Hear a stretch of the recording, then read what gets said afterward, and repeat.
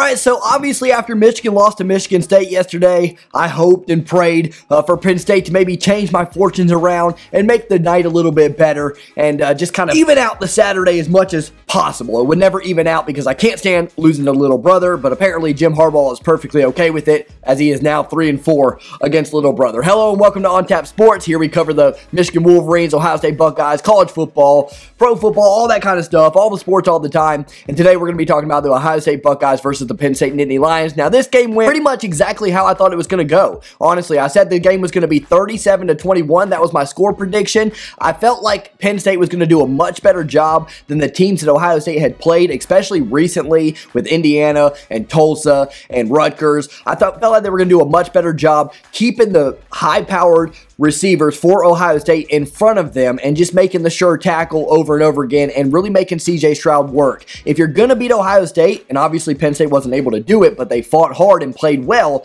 if you are going to beat Ohio State, you're going to have to make CJ Stroud make the throws, okay? And yesterday, last night, in the second half, he was able to make those throws.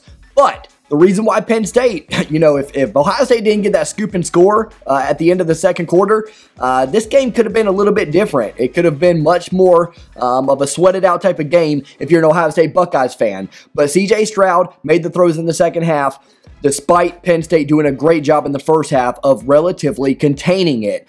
Stroud did look shaky. He looked shaky. Don't let his numbers fool you.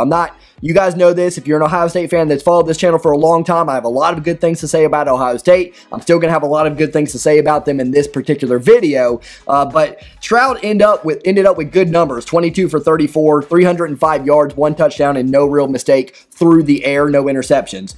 But those numbers, it's very much a testimony of what Ohio State's offense is, which is a high-powered, able to make the big play at any moment, and he did whenever he stepped up in the pocket on the one play, threw it deep. Who caught that touchdown pass? Smith-Njigba, I think it was, or Garrett Wilson, one or the other.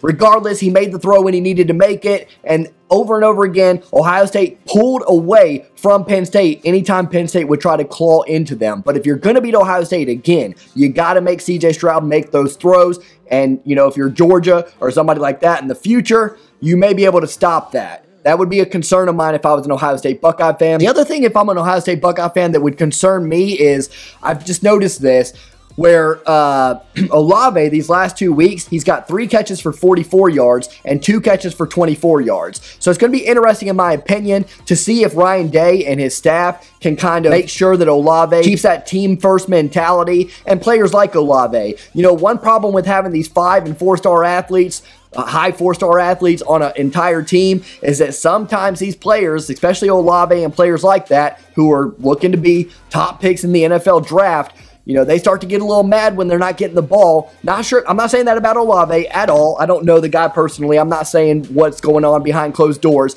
But, Ryan Day is going to have his work cut out for him in terms of handling these egos in the future when things like that happen. Olave 2 straight weeks with less than impressive outings. And he doesn't need to, because Ohio State's throwing the ball just fine and they're running the ball just fine. But you are going to have to manage that. And Ohio State, with Urban Meyer, they had issues with that in the past. It's kind of the bittersweet thing of having people, who are high 5-star recruits and 4-star recruits going pro. You got a good team on your hand, but at the same time, you have to learn to manage that talent. Jim Harbaugh hadn't been able to do that when his 2016 class came in. A lot of those guys had a ton of ego, and you could just tell through the team the chemistry wasn't there, and they were more about themselves than they were the team. I won't name specific players, but they were out there for sure. So that's something to look forward to or look into moving forward. Let's talk about Stroud, though. Again, he was resilient, and he has such good receivers that it's hard for him to not be good. So it's really hard to tell what CJ Stroud actually is. I think he's a really good quarterback. I think he has the potential to be a really great quarterback in the coming years. In fact, I think Ohio State as a team is the same way. With all the youth, they have a very, very bright future ahead of them. But I don't know if this is the year. I picked Ohio State preseason to win it all over Georgia, and I would not pick that right now. If you gave me, that option now, I would take Georgia in that scenario. I think Georgia's defense would really do a good job on CJ Stroud, and thus make it way too difficult for TreVeyon Henderson to go off the way he did. We saw a lot of that yesterday with Penn State. Kudos to Penn State. That front seven played unreal for Penn State. And I felt like they would, you know. Penn State, if there's anything for them, even though they've lost 3 straight in a row now to Iowa, Illinois, and Ohio State, man, they have a really good front seven and a pretty dang good defense in general. So that's going to keep them in most games. I think they're going to beat my team with it, my Michigan Wolverines. And I sure as heck hope they beat Sparty with it, because all of a sudden I'm done with Sparty this year. I'm done with them. I don't even want to talk about that anymore. So, yeah, they kept TreVeyon Henderson in check a lot of the game. I think at one point he had 13 carries for 21 yards, and he ended up with 28 for 152. That means he had, what, 15 more carries for the rest of the game for 131 yards. That's outrageous. He had that long of 68 that really sprouted things open, and 1 touchdown. TreVeyon Henderson, now all of a sudden Ohio State has moved full TreVeyon Henderson. And I called for it at the beginning of the season.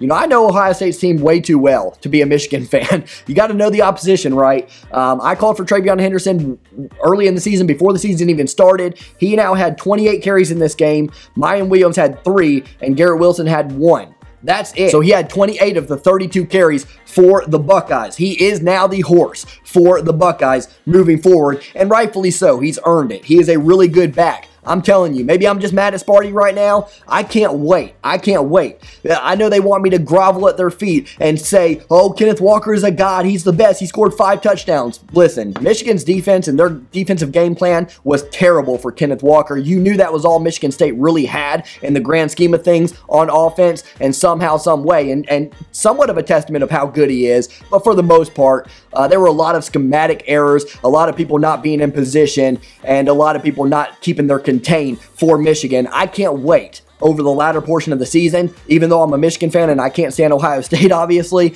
I can't wait for TreVeyon Henderson to prove that he is the best back in America. He is better than Kenneth Walker. I'm telling you. Let me know in the comments below how you feel. I mean, I'm sure there will be some Ohio State fans that are going to be modest and even say that they give the dats to Kenneth Walker. But Michigan made so many errors yesterday and got themselves out of place. And Kenneth Walker has played against a bunch of scrubs all season long. So as the season goes on and he's got to play this Penn State team that stopped TreVeyon Henderson most of the game until TreVeyon Henderson started to get the Penn State front seven tired in the latter portions, and he's got to play Ohio State's rush defense that has gotten drastically better. Now, we're still questioning how good they actually are. Penn State's not a good indicator because their running offense has been bad all year. But when he's got to start playing some of these more talented defenses and more tough defenses than Michigan, because we're finesse, and you know, we've been getting punked by teams in the Big Ten in general. So let's see how Kenneth Walker does in the future. I'm rooting against him, and I don't root against people very often, but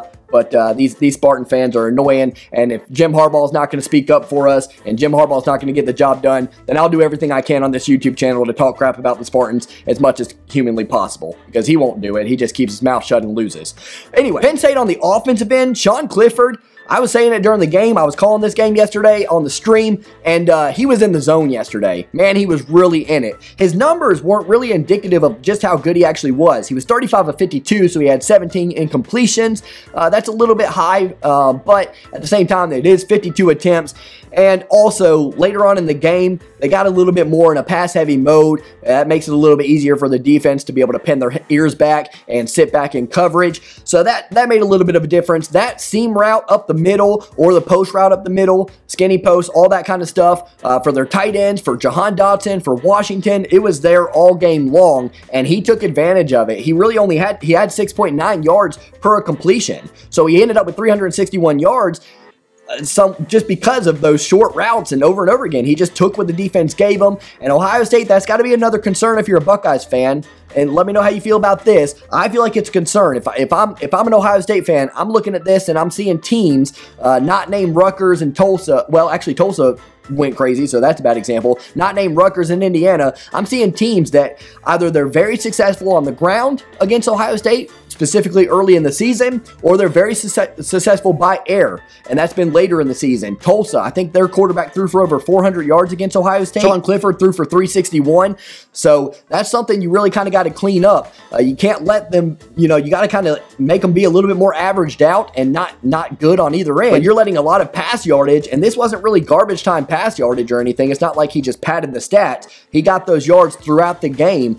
They were behind most of the game, so they did have to pass, and they had no running game at all. But that should make it even more alarming because Penn State had no running game, so you were able to sit back in coverage and really go against the pass knowing that the run wasn't a threat at all. They only had 29 carries for 33 yards, just 1.1 yard per carry on the ground. So Sean Clifford had his work cut out for him. It's really difficult to be a quarterback in college football or pro football and get a lot of yards and a lot of stats like that when you have no running game to go off of. So kudos to him. Clifford played great. The front seven for Penn State played great. If you're a Penn State fan, you got to be happy with the performance. I mean, you hung in there. It wasn't much different than what I thought it was going to be. Like I said, I had Ohio State 37, so I was 4 points off, and Penn State 21, so I was 3 points off. I wasn't too far from that, and I just kind of knew that Penn State was going to give them the fight, and most Ohio State fans did as well. You know, Penn State, no matter how bad or good they usually are, they get up for this game. They get up for this game. They're ready to play.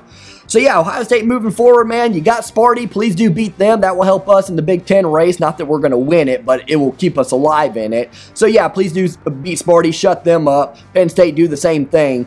Penn State moving forward. They got Michigan. I'll be at that game in 2 weeks. Should be good. Still a lot to look forward to in the Big Ten East. You know, it's kind of unraveling itself a little too early, in my opinion. I was kind of looking forward to a Penn State, Michigan State, Ohio State, Michigan, just, you know, round robin kind of thing or whatever, where they're really kind of clashing heads and going at it, and teams are beating teams and beating teams, hopefully with my Michigan Wolverines on top. That doesn't seem to be the case. It looks like Ohio State and Michigan State may have separated themselves at the moment, and so Michigan's going to need some miracles, some loss to Purdue for Michigan State or something like that out of the Big Ten West, and we have to beat Penn State. A lot can happen still coming on, but for the time being, if you're an Ohio State fan with this win, you're probably pretty happy. You didn't cover the spread. You didn't look as good as you usually are. There's probably some concerns with your youth and how they performed at certain moments. Do they really have the ice in their veins that they need going forward? Do they really have what it takes to get the job done against a defense like Georgia? We're going to see. You know, the good news is for you, there's still plenty of time to do it. You know, there's still plenty of time for them to continue to grow, and who knows, if they could hit their mark, really get that gear going at any time, they could be very, very dangerous. We all know how dangerous Ohio State can be. It's just a matter of, will they be able to do that when it matters most? Unfortunately for me, my Michigan Wolverines weren't able to do that. So yeah, Penn State, a lot of fight, man. You guys look good. Nothing to hang your head over. It's been a disappointing season all around, but let's just be honest. If Sean Clifford didn't get hurt against Iowa, and he wasn't 100% obviously against Illinois, you'd probably only be a one-loss team. You are, by all accounts, a one-loss team. It doesn't matter on the actual standings. You got 3 losses. But, you know, moral victories are whatever you think of them. But at the end of the day, in my mind, Penn State's a hell of a team, and I'm not looking forward to playing them in 2 weeks. I hope you guys enjoyed that video. I'll have more for you later throughout the week, and we'll be here all college football season long. Hey, even if you don't respect this channel, even if you don't respect my opinion, guess what? Win or lose, I'm here every single week. So hopefully, you can try to respect that because, you know, a lot of people talk junk and don't show up the next day. Have a great day. Blessed Sunday. Take care, guys.